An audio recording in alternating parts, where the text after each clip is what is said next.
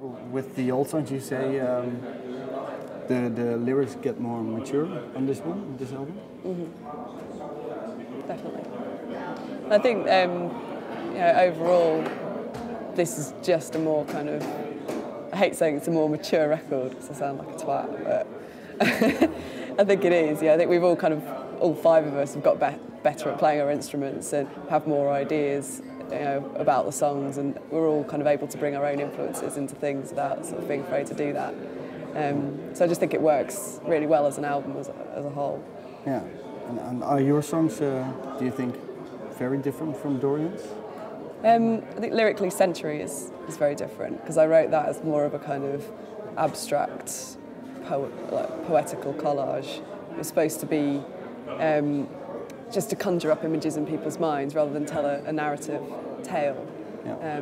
So it is quite a different way of writing. But I started doing that when we did a song for the Tate Modern called The Unbearable Lightness of Buildings, which had to be inspired by a piece of artwork.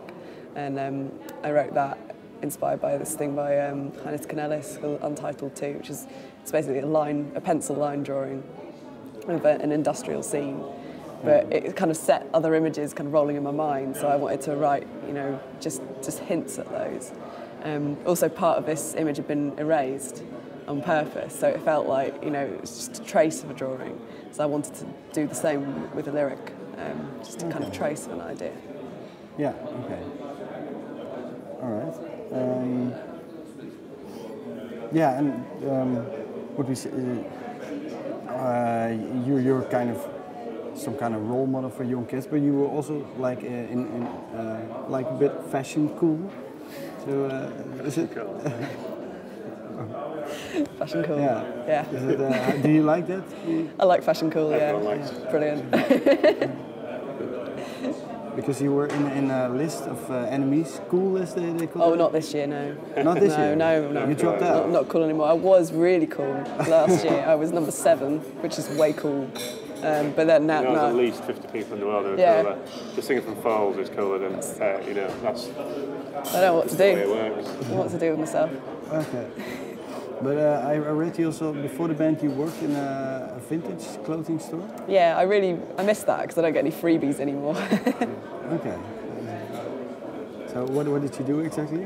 I put Barbers, Burberrys and Belstaffs, which is hard to say, on eBay for a vast commission and sold them to the Japanese. Okay. That was my job. Yeah. Okay. The best job in the world. Yeah. Okay. Oh yeah, and another thing on the album, there's some film dialogues in some songs. Is it from one particular movie or?